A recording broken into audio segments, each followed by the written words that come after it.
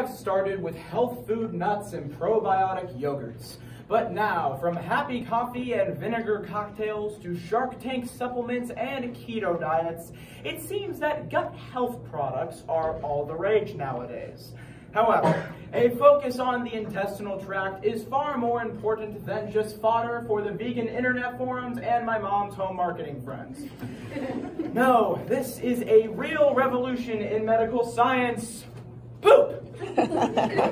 Or to be more wordy, the human microbial ecosystem. According to Professor Julian Davies from the University of British Columbia, we are only 10% human, and the rest of us is microbes. In the gut, microbes extract nutrients from food. They synthesize vitamins, fight off infection, and reduce inflammation. We are always looking for our next big cure, but we may already be on the verge of one of the largest medical discoveries of all, the human microbiome. So allow me to thoroughly disgust all of you today while I drop some knowledge on the human microbes. Today, we will first be pushing out some knowledge about our guts, before then doing a knowledge dump on the breakthroughs that have created all of this excitement, and then finally flushing out the amazing future potential in this field.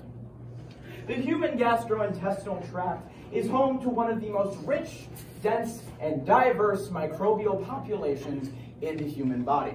We've always known there was something going on down here. The Romans had Sterquilinus, god of feces and digestion. The Japanese had Haniyasu, who is still commonly found on and under toilets to help things along. Meanwhile, the Aztecs quite literally worshipped poop, including believing that gold and silver were just the good bowel movements of their gods.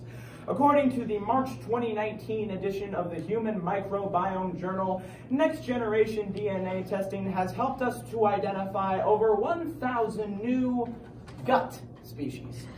This little invisible world of ours is starting to come into focus, and we are about to learn a lot. From antibacterial soaps, germ-fighting supplements, and even hand sanitizer, many of us believe that all bacteria are just tiny little organisms that give us horrible diseases. That is, in fact, not the case. Even the healthiest among us have far more bacterial cells than human ones.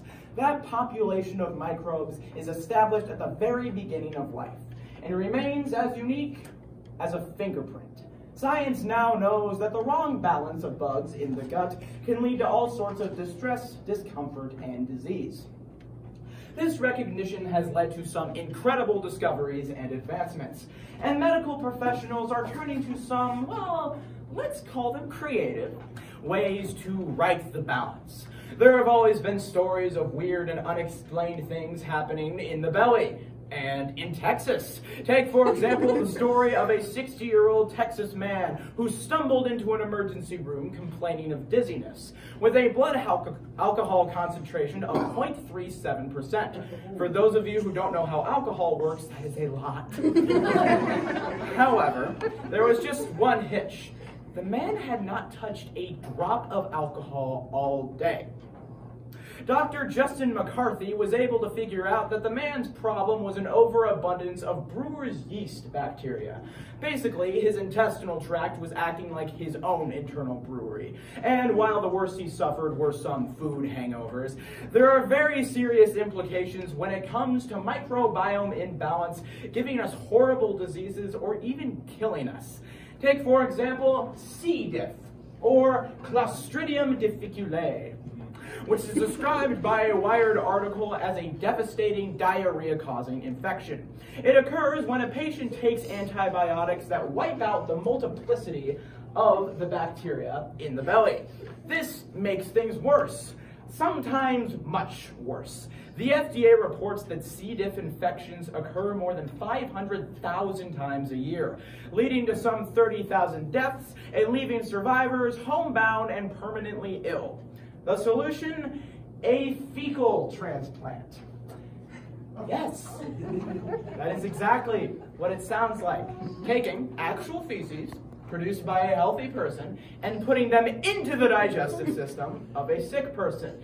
I know that is absolutely disgusting, but before you poo-poo on this idea, hear me out. These transplants have an incredibly high success rate. Over 90% of C. diff cases are cured with just a single application, a far higher rate than for most antibiotics. Today, Microbiome, a fecal matter cleansing facility, www.givepoop.org, says that it has donated material for over 48,000 fecal transplants so far. The impact of this expanded research shows that focusing on our own microbiomes may solve a host of gastrointestinal issues. But in fact, the future potential might make all of today's already extraordinary advancements seem quaint. Take, for example, the story of Dr. Colleen Kelly, one of the first doctors to provide fecal transplants.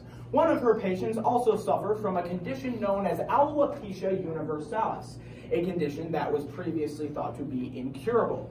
Essentially, the patient had not been able to grow any hair since they were 16. However, once they got a stool fecal transplant from their sister, they began to grow the hair back. And the bigger shock is, this is the common result. So, there may be at least some hope for my follically challenged father.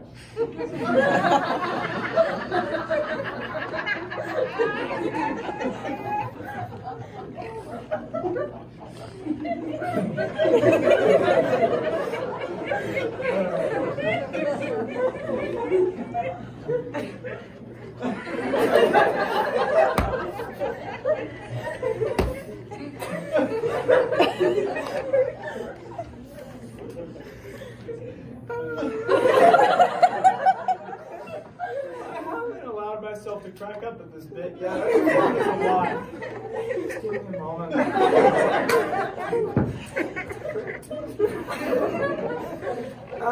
Emerging evidence suggests that many of the illnesses we suffer from today, including but not limited to asthma, diabetes, allergies, Alzheimer's, and even cancer. I should not be laughing at this bit. And even cancer may be linked to the millions of gut bacteria living inside of us. One of the more obvious links is that between gut bacteria and obesity.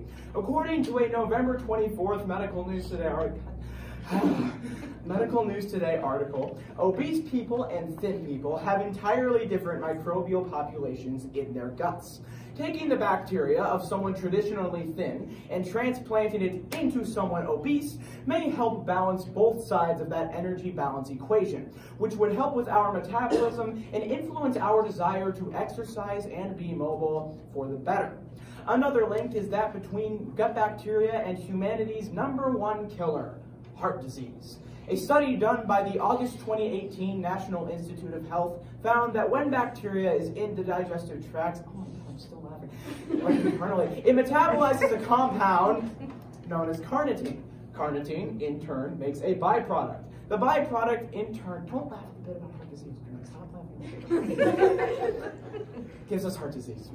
The article continues, our gut microbiome are functioning as hormones. All we have to do is work out what language the bacteria are speaking and teach the microbiome to treat heart disease instead of causing it.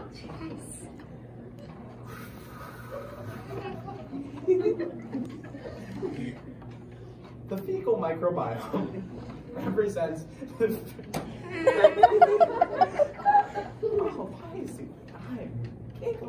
The fecal microbiome represents the future of medicine, one in which our own